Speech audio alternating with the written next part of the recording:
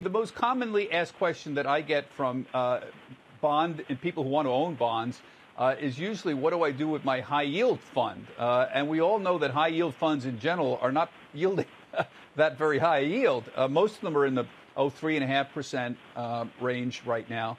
What is your thoughts on high yield right now? The general feeling for a lot of investors is still stay in there because the Federal Reserve is essentially ring fencing the economy and essentially particularly protecting the high yield companies that are out there, those who have high yield funds and bonds from default. What's your view on high yield right now? Yeah, thanks, Bob. I think we've got to look at the fundamentals for high yield issuers are quite good. We have an economy that's reopening. We have very strong fiscal policy. We have very supportive monetary policy. That makes a good environment for corporate borrowers.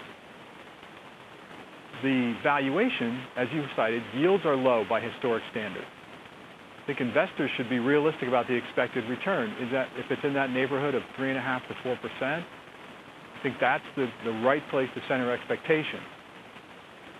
But given that, we do feel like the bonds are likely to produce that return over the near to intermediate term because, as you alluded to, there's really strong monetary policy that's going to be supportive. The Fed has made clear that until inflation is demonstrably above 2% for an extended period, like 12 months, and employment has neared full employment across many different subsectors of workers, the Fed is going to hold out from tightening of monetary policy.